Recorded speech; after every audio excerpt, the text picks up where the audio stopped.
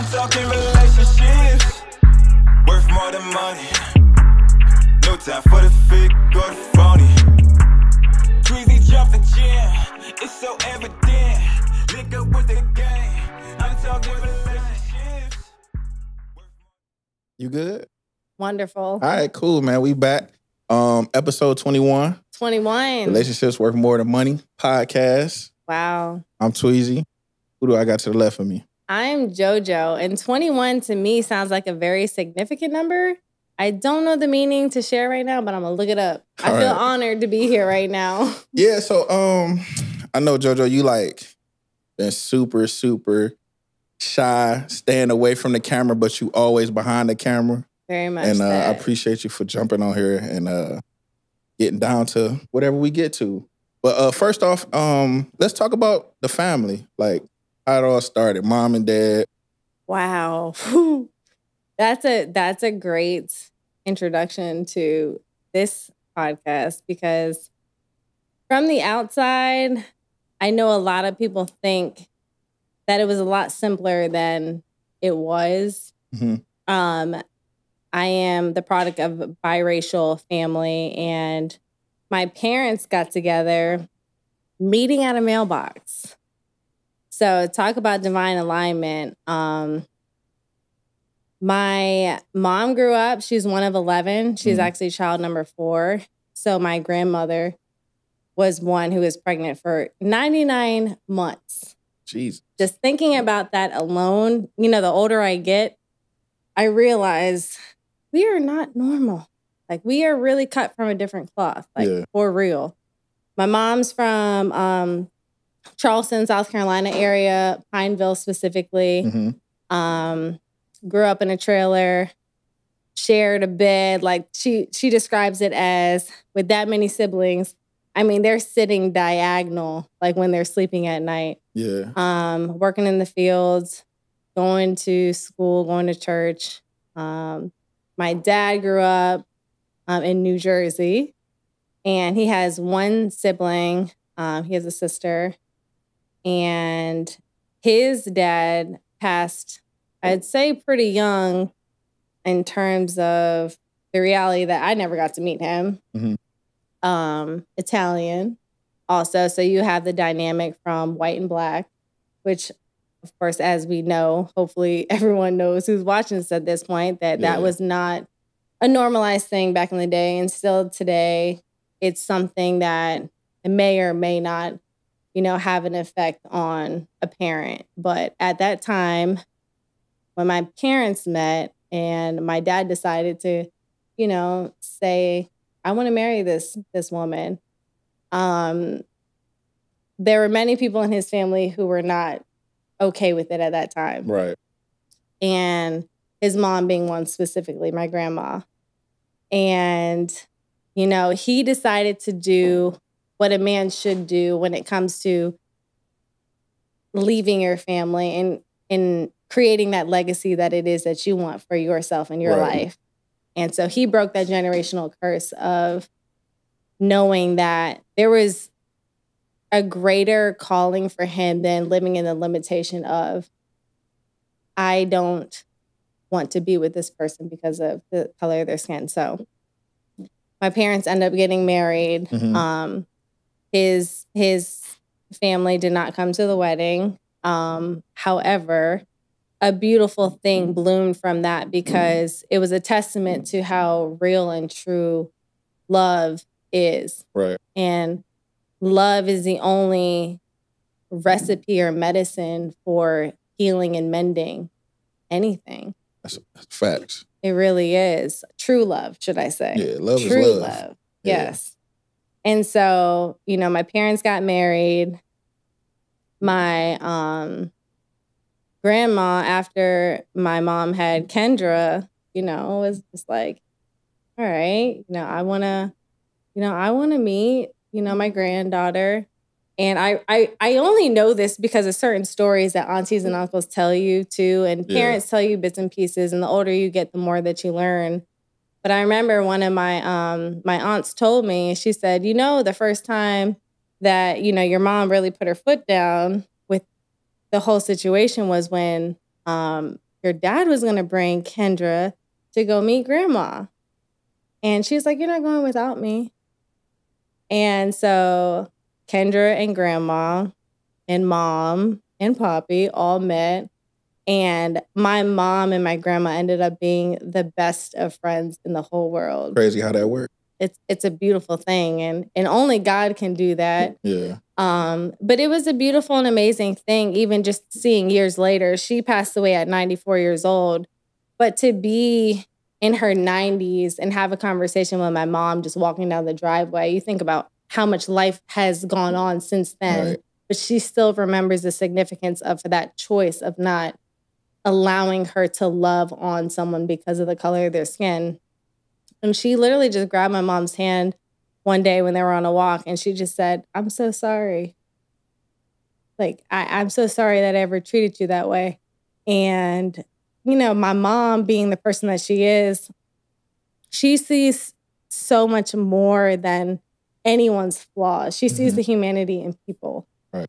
So she knew that it was only a matter of time, because sometimes people who have hesitations about anything in life, they just don't know enough. Yeah. You know what I mean? But you spend enough time and you learn a lot, and you realize that people aren't as bad as you think. And so that was a beautiful thing to just see, that love can change a heart of someone, can change a generation, you know what I mean? Can change a soul. And so, yeah, like that's how we all came into this world on undivided terms, if generational curses weren't broken, should I say. Right.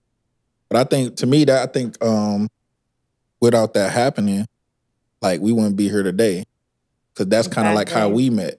Yeah. Like, you know what I mean? We met just, you always had love for everybody. Like, you, Kendra. I didn't meet Kels till like a year ago with Kadeem doing the, I'm like, man, we do got a third sister. I'm like, okay, I see Kendra, I see you. Right. But yeah, man, it's just seeing you, and like, you always been a life of the party, always bringing people together. And I can see now it all makes sense, like how it tied in from your grandma, your mom, and your poppy, your pops. Yeah. He's super cool too, by the way. Yeah. Super cool. How was the childhood growing up with your sisters, though? Oh, that is a great question. Because, you know, I got two girls. You got two.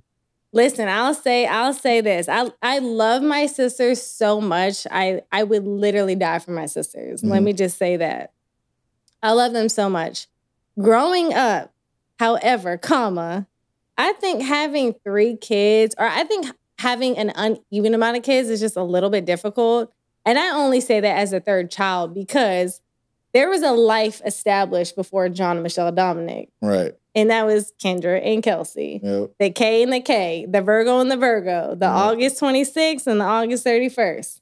Kelsey, a Libra. Kelsey? Yeah. Who? My sister? No, she's a Virgo. Oh, you said August 26th. I'm thinking September 26th. Yeah. Yeah. I'm about to say, like, no. No, they're both Virgos. So you got 2 Virgos. Mm-hmm. So there's this relationship of siblings and sisterhood that was established before I came into the earth. Right. And also, I was born breached. I was upside down. Okay? I was a problem from the beginning. In a good way, though. Right. Just took a lot for my parents to realize that. So they had this relationship. And as a younger sibling, you know, I'm growing up and I'm trying to like be part of it. And it's just like, okay, they playing with the toys, they doing this, they doing that. They see Jonah come, they're like, oh my God, we gotta go. Let's go. Jonah's gonna come mess this up or do whatever. Rightfully so, because I probably would. But it was beautiful and also difficult at the same time, because I always felt like I wish there was one more. Like, I wish that I had like another younger sibling. And it's funny because I said this growing up so much, and now that I'm older, I see why. I have such a nurturing, loving spirit, and I wish that I could like, you know, like gravitate or pull or like, you know, love on like someone. And you know, I never had that younger sibling that I wanted to just like hone on and like take with me on the journey. So it was just more so of, you know, the younger sibling. And I had to hold my own. And I think now that I'm older, I have especially in, my late 20s, like early 30s now, done that because I feel a lot of motherly roles that I'm playing now for both my older sisters. Yeah. And I love every part of it. And TT roles. Yeah, exactly. So it's beautiful to be able to like show up in a way that I can't in my own essence because I don't have my own kids yet. Mm-hmm. Yet I feel like I do. They're not from my body and I don't have them 24/7. So Right. There is absolutely a difference. But the love and care and tenderness that I sow into my nieces and now my nephew, is nothing other than what I would do if I had my own. Okay. What I remember I don't know where I was, but I seen that you was it was a picture of you in a track. Wow. In the track outfit. I don't know where we were at. When did you jump into track? That's a great question too, because most people know me because I went to college for track. Mm-hmm. But really, I went to college for track. However, I grew up doing literally every non-competitive sport. I did swimming. I did golf. Yeah. I did cheerleading. I did track. And great experiences. Track was something that in high school you just see everybody do it. Mm-hmm. So it's just like I want to do that. And so my sophomore year, I did try out for the track team. I made the track team, but I was doing hurdles. Mm-hmm. My neighbor at the time, Benita Mosley, she was an Olympic gold medalist in the hurdles. Wow. And so that kind of inspired me to tap into whatever that world was like. I didn't know. But I tried out and made the team for that. And, I ended up sucking at that. It was not very good. And then one day there was like a dual meet, which meant every event that they had in track and field, there had to be at least 2 people to compete. Right. We only had one high jumper at that time. Shannon, shout out to Shannon. She was high jumping and then they were like, just go for it. Cause I'm a free spirit and I'm going to always ask a question, even if the answer is no, because the worst anyone can say is no. And if it doesn't work, it doesn't work. And if not, on to the next one. So I tried out for track, did hurdles, and I got asked to compete in high jump one time. At this time, I had no idea how to go behind the bar. So they said just like jump over like scissor kick. So that's just like one leg up, one leg over. You ain't doing no arch. You ain't doing none of that. Right. Just keep it simple. Baby steps. That's how they did it back in the day when they started doing high jump. So I did scissor jump my sophomore year of high school and ended up being really good at it at that one meet. And so that one meet, going into my junior year, they're like, you need to focus on high jumping now. So in between that summer of my sophomore year and my junior year, my friend Virginia Hill, I will never forget because my life is so different. It's crazy how one person can change the whole trajectory of your life. Yeah. If it was not for my friend Virginia Hill's dad, Coach Hill, I still talk to him to this day. I wouldn't have gone to Virginia Tech to do track. I wouldn't have gone to Maryland to do track. He saw something in me that I didn't see in myself, that my parents didn't even know how to identify because they don't know anything about this sport. And we spent that whole summer in between sophomore year and junior year. He taught me how to high jump the right way with the J, with the going behind the back, all that. And he really was like, you're a 6-foot jumper. You're a 6-foot jumper. And you think about high jump, most girls are very tall. I'm a tall girl naturally, like on a day-to-day. Mm-hmm. But when it comes to that sport, I am very much not tall at all. Exactly. And so it served me well up into, you know what I mean, a certain point. Olympics is just like crazy because those girls are like 6-something. And they say that you are pretty much identified as a good jumper if you can at least jump your height. Right. So I got up to jump 5'9" is like my record so far. Well, I'm going to say my record period because I ain't been backwards like that in a long time. Don't know if I will because... Okay. Very well. Might need a massage after that. But all right. At that time in high school, I got up to jump 5'5", which still to this day is the high school record. And I graduated over a decade ago. Wild. Wild. Damn, I'm old. A decade? A decade. Shit, I just had my 20-year reunion last year. Ouch. Ow is right. It hurts. It hurts to even think about. It's crazy though, because time fly. Time fly, really and does. like you never know like what comes about, where you going. But I remember y'all was doing fan swap, you, Tim, who else? Kendra, Frank, Frank the host. Shout out to Frank the host, man. Shout out Frank. Where Shout Frank out Frank, at? man. Wherever you at. No, he in Tampa, right? That's my dog, man. Him, anybody that he always recommended me to, they were always good people. And that's one thing I can vouch for Frank. Like, that's a blessing. Yeah, if he say, hey, I need you to meet him. I need you to meet her. I need you to meet him. Yo, this dude do this. I'm like, all right, cool.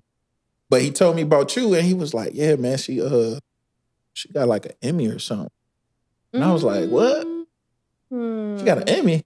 And she just walking around Manassas like a regular, like, you know what I mean? Like, Manassas is so low key that there's some like super talented people there. And I'm like, Emmy? Yeah. Like, what you do? How did you get into videography, photography? These segues are amazing. You like them, right? I was a recruiter. I love this. Yeah. Okay, Marines. You know?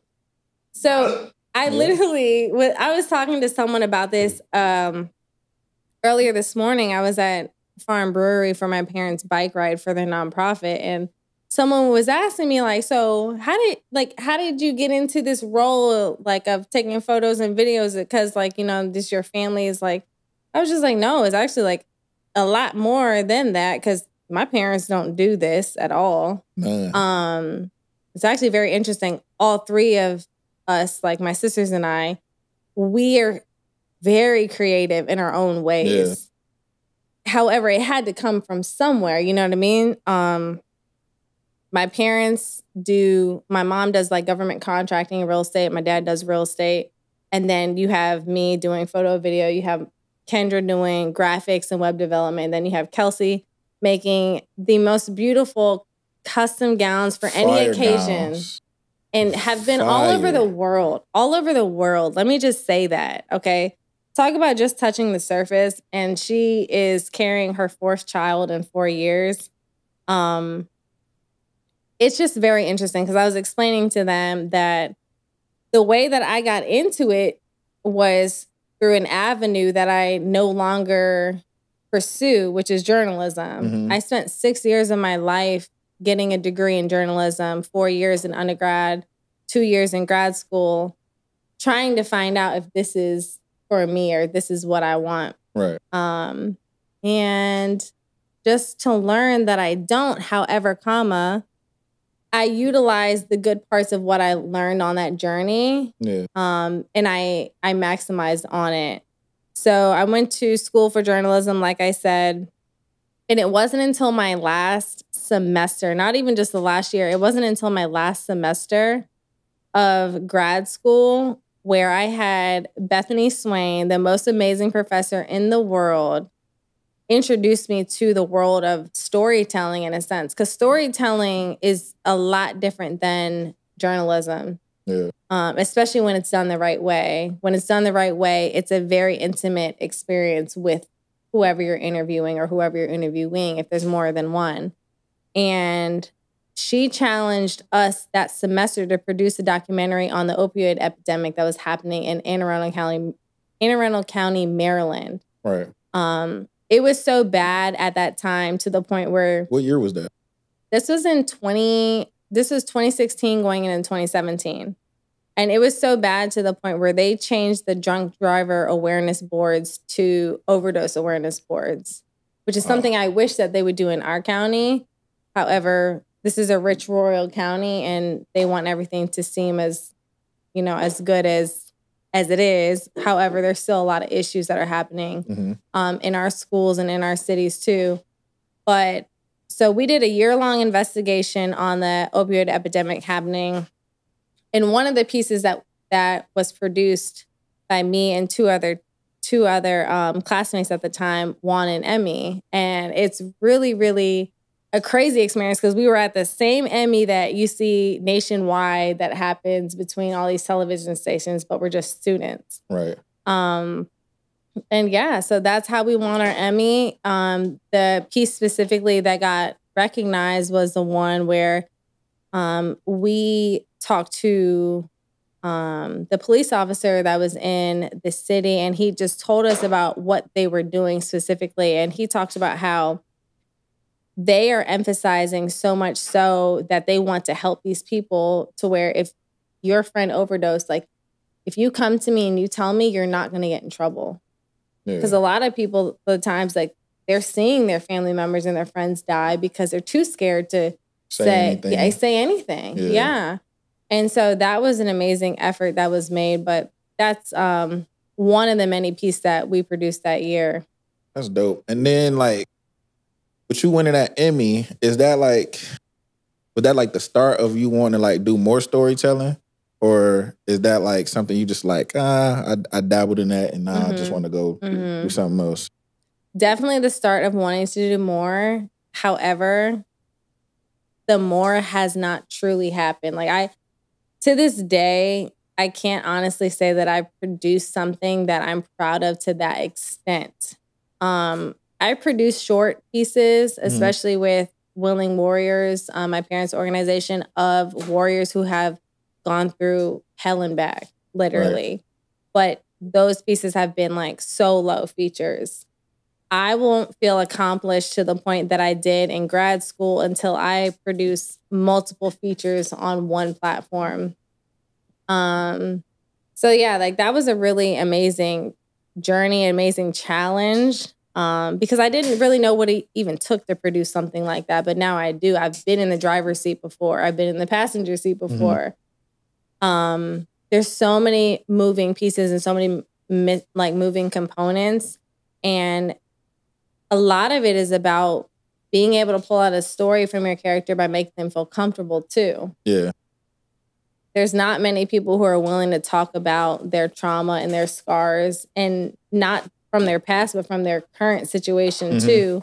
But when you can do that, you not only can heal like that person in their own way, but you can heal anyone watching or listening at the same time. Yeah, I think you kind of have a niche that you don't even know you have, but you have it. All these people out here, these are the people you can interview first. You know what I'm saying? Yeah. Get a YouTube. And I want to touch back onto your mom and dad's. Is that a nonprofit? Yes. Let's talk about it, man. Because like I seen Kadeem. You always reaching out, asking people, hey, who wants to do this job with me? Yeah. And you tell the price. Yeah. Like up front. And hey, this is for this. And this is what it is. I just need a videographer or I need a photographer. Got to be here at this time. Send me something. Yeah. Let's talk about your mom and dad's nonprofit. Yeah. So my mom retired from 20 plus years in the Air Force, 20 plus years ago at this point. Shout out to the Air Force. Shout out to the Air Force. Shout out to all armed services. Shout out to all of them. Shout out to all of them. So we moved here when I was in 4th grade. That's when she retired. And she's still, to this day, she works more now than she did before this.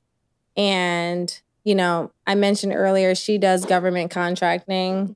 And I have stepped into the role of trying to, be her second brain and learn that. And to be quite frank, it's almost like Chinese. It's another language. Yes, it's another language.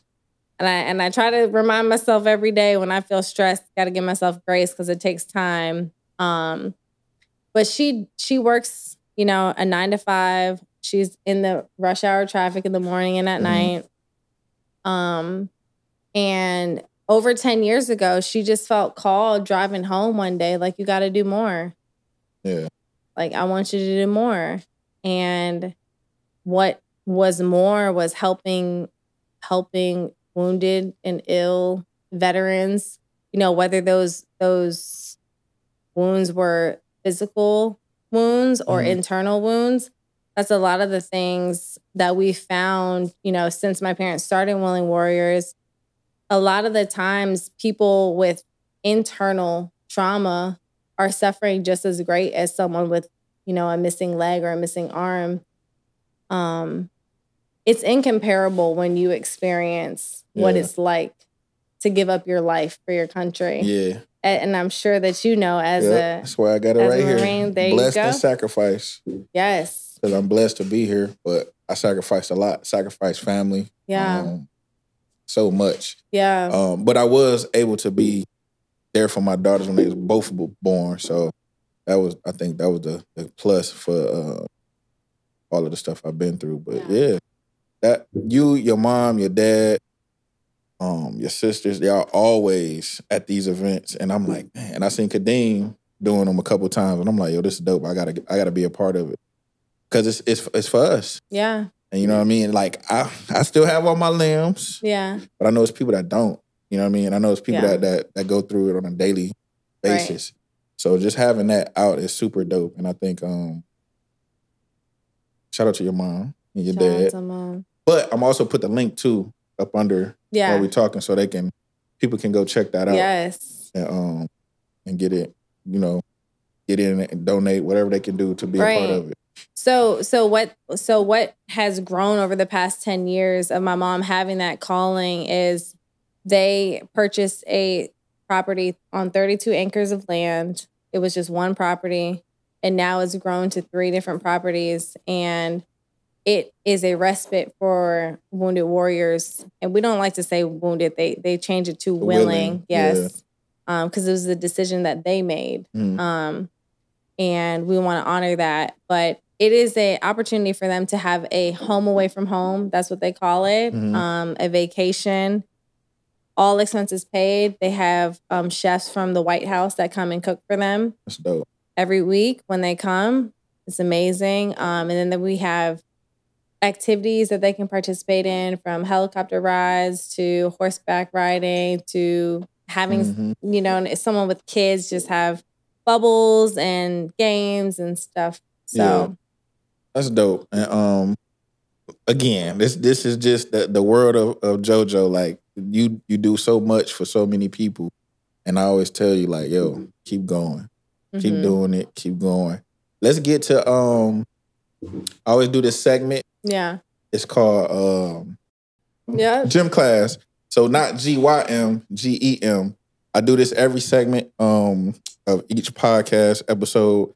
Gym class. What's a gem that you can give to anybody, boy or girl, male or female? Some gems that they can put in a toolbox to carry on with them. That is a great question. I think the first and most important thing that comes to my mind that I have experienced as a gem, wish somebody told me, do not associate time with growth. I think that's one thing that has held me up in life, dating life specifically, is thinking that if I keep investing this much time into someone, and if I keep giving this many chances to someone, and if I keep painting these red flags yellow and green, after so many months and years, they have to change, right? They have to be better. You would think. But it's what they do with that time that will reveal, the growth or lack of, should I say, that exists in that person. That is a gem, I think, that will be beneficial for anyone to not just hear, but to actually digest and receive and to live with, because it's really true. You teach people how to treat you. So if you allow someone after months, after years, of wrongs, not saying anyone's perfect, definitely, be intentional about seeing the humanity in people. However, when the same pattern continues to repeat, you have to be real with yourself. Yeah. I know. They're being crazy over there. I already know. Check a fool. Up. So don't confuse. Don't associate time with growth. Yeah.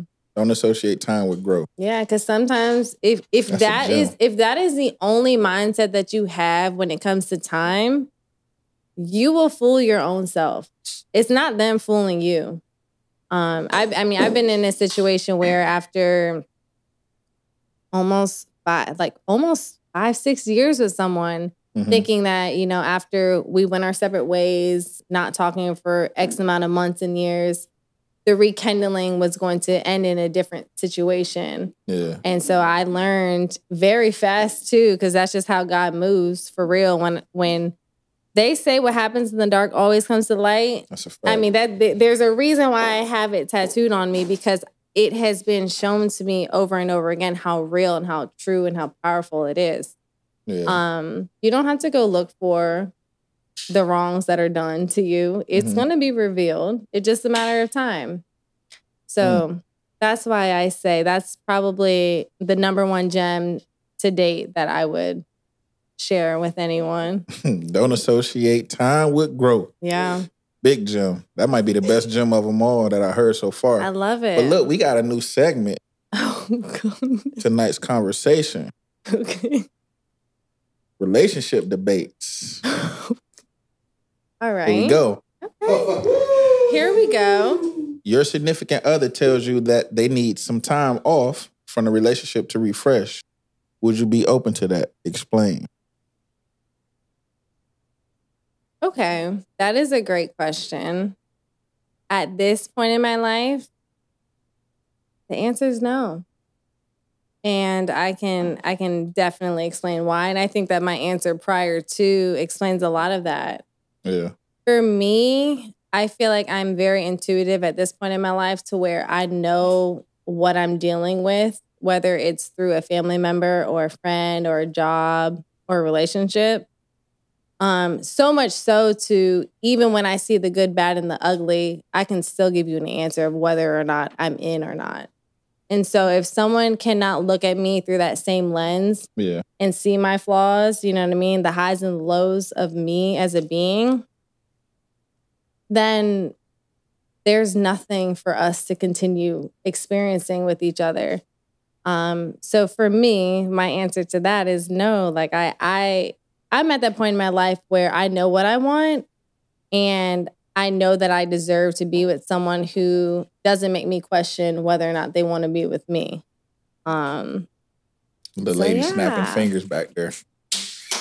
Thank you, brother. All right. Thank you. Next question. A man is on a date with a woman and she is on her phone the whole time. Oh. When the check comes, he asks for it to be split because of it. Okay. Is that fair? Explain. Okay. Y'all good? Yeah, y'all good. Y'all good. They good. Yeah. So if I like how that explained because of that. I'm very intentional on what comes out of my mouth, and I'm very intentional on what I'm receiving that's coming to me too. I take full account onto the things that are said to me or the things that I hear around me.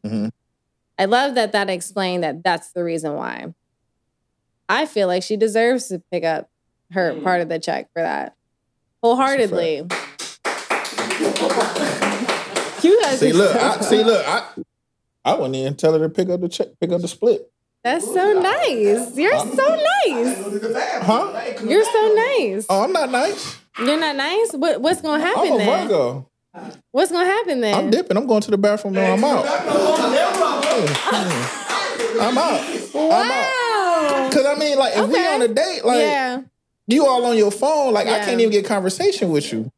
So, like, we supposed to be on a date and having conversations. Understood. That's the best place to have conversations, i.e. not the movies and stuff like that. And you all on your phone, okay, let me help you. Yeah. Yeah. Let me help you. Yeah. I love that. I love that. And please don't be the person that I picked up, because if I picked you up, I'm out. Uber. I love it. Uber, baby. Uber, baby. Lyft. Well deserved. Well desered. Well deserved. That's true. That's true. I have this tendency to be too nice. But that's why I used to be nice as hell. And I used to like allow a lot of stuff. And like sometimes it's like, I'm about to push 40. Yeah. Like I'm not. I love that. One of the biggest lessons that my mom taught me is that, like, sometimes lessons in life are expensive. And maybe one time you were too nice in a situation like that, expensive. And you swiped and you learned your lesson. And maybe it's you ordered lobster and not chicken. You know what I'm saying? Nah. Yeah. You gotta go. Gotta go. Last one. Okay, go ahead. You don't believe your significant other has what it takes to make the dream they're chasing. To make their dream they're chasing. Okay. Come true. Okay. It's been years of failing.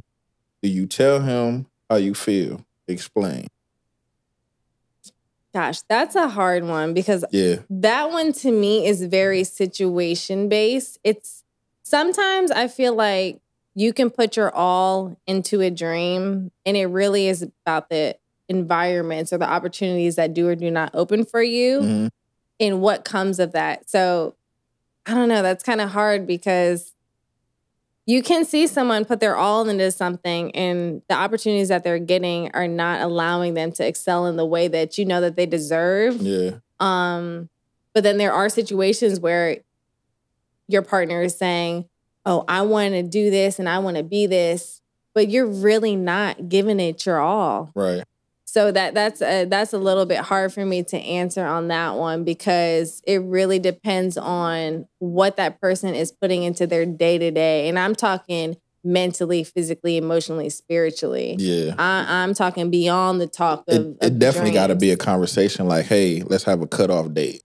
Yeah. If you don't make it by here. Yeah. Let's I think the other part that's very important is if this doesn't work, then what? Yeah. Because at the end of the day, I remember specifically for me when it comes to track and field, and I'm sure it's the same for any athlete or even anyone like in the military or whatever it is that you know so well, you can do in your sleep almost. You have to like, if you said that you're a spiritual person, you have to love God so much that you trust it's okay for this door to close and then I'm going to move on and I'm going to be okay. And not okay, I'm going to be better than this version of me that I know now doing the only thing that it is that I know I can do. Facts. Yeah, because even with me, like I've been doing music for 20 years and I was about to give it up. Mm-hmm. But I remember back then, I want to say like when I was still married with Benita, it was like 08, 09, I had just got back from Iraq the second time, and I got stationed here in Quantico, and we lived in Annandale. She bought me my first MacBook because she believed in the dream of me making beats and everything, right? Mm-hmm. And then it just got to the point where she didn't say it, but I could tell she wanted to be like, are you gonna stop? Yeah. But I was still in the Marines, so I still had my main job, and I had that. It's like it was a hobby, but it was something that I wanted to like learn and get better at. So then when I got out the Marine Corps, I was working at the AOC for the government, and then I quit that and music became my main thing. Mm-hmm. So then by that time we was already going through a divorce. So it's like she like the hell, she don't really care. Yeah, you know what I mean. But at the same time, like I respected that because she was there, like putting up money for me to go to I was going to events to beat battle against people, stuff like that. And I was still in the Marines. Yeah. And I always tell people, have your plan A, make sure you got a plan B that's backing the plan A. Yeah. Or vice versa. Yeah. So if you got a job, keep that job. It don't matter if it's Wendy's or whatever, you get some income coming in so you can fund. Because music is expensive. Yeah. Anything you do is expensive. Yeah. If you want to travel, go to these different shows. Waking up every day is expensive. Every day is expensive. Because I was just thinking about it. And I don't want to tell my age, but, early 90s, gas was 89 cents. Mm-hmm. It's like $3.50 now. And if you're in Cali, it's like $7, $8, $6. You know what I'm saying? So, yeah, you definitely have had a conversation with that your significant other, and definitely. Yeah. But, that was the new segment, Tonight's Conversation. Shout out to Tonight's Conversation. I love that. And I also just want to give you your flowers too for not giving up on music. Oh no. Because look at how far that you have come. Appreciate it. And shout out to everyone in your past, in your present and in your future who is watering the seeds for you to continue excelling in it. Because I tell people all the time, you haven't lived 100% of your best life yet. Not even. At all. You just touching the surface. I'm just touching. Maybe. Yeah. Yep. So you got a lot of life to live. You got a lot of legacy to live too, not just through being a father, but being a producer as well, a friend. Now a podcaster. A son, a podcaster. Here we are. Right. And you never know what that one day or that one podcast or that one beat is going to do for your life. And that's why you can't give up. And that's why I keep them up and I go back and watch them. Yeah. And I even go and listen to them. Just sometimes I just, I was telling CJ, I just listen in the car and just listen to podcasts and books, audio books. Cause you never know, it be that when you least expect it. Yeah. So that's what, I'm always waiting for. But as always, this is Relationships Worth More Than Money. As it always will be. And worth JoJo, way more than money. Thank you for having me. Yeah.